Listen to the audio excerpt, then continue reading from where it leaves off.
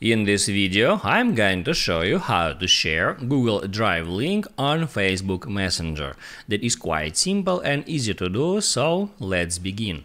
And first, open up Drive app. And here it shows you all your files and folders, and now if you want you can share any file or any folder with anyone all over the internet.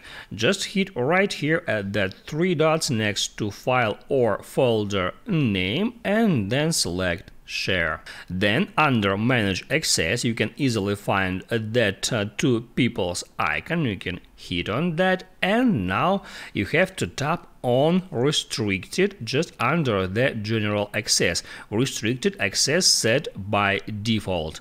Then tap at Restricted again, and now you can switch it to anyone with the link.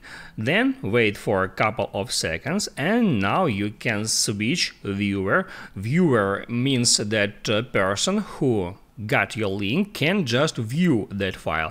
You can hit right here and switch it to commenter or editor. And after that you can hit right here at that icon to copy the link on that file to clipboard. Then you can hop out Drive app and open up Messenger.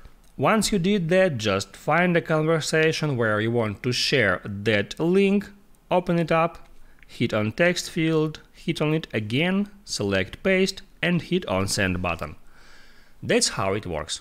I hope this video helped you out, so don't forget to like and subscribe.